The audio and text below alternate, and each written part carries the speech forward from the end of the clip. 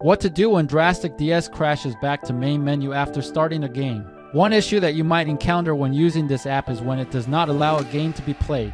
Here's what you need to do to fix this.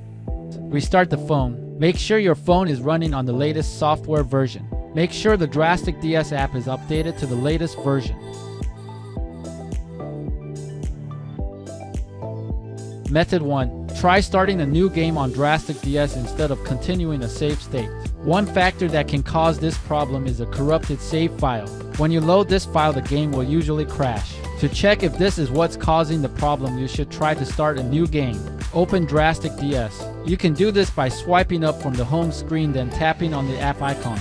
Tap on Load New Game. This allows you to choose a game to play, which will start from the beginning.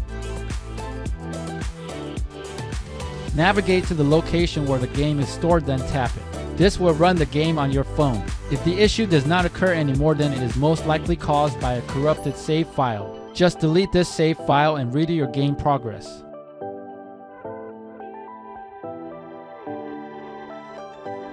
Method 2. Try loading another game title on Drastic DS. A corrupted ROM game file can usually cause this problem. To check if this is the culprit, you should try loading a different game title. You can do this by selecting Load New Game using the app, then navigating to the location where the game ROM is stored and opening it.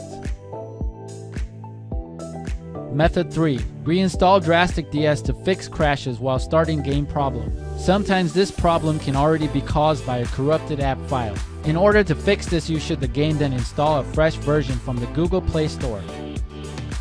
I hope that this guide has been helpful. Please support us by subscribing to our channel. Don't forget to hit that notification bell.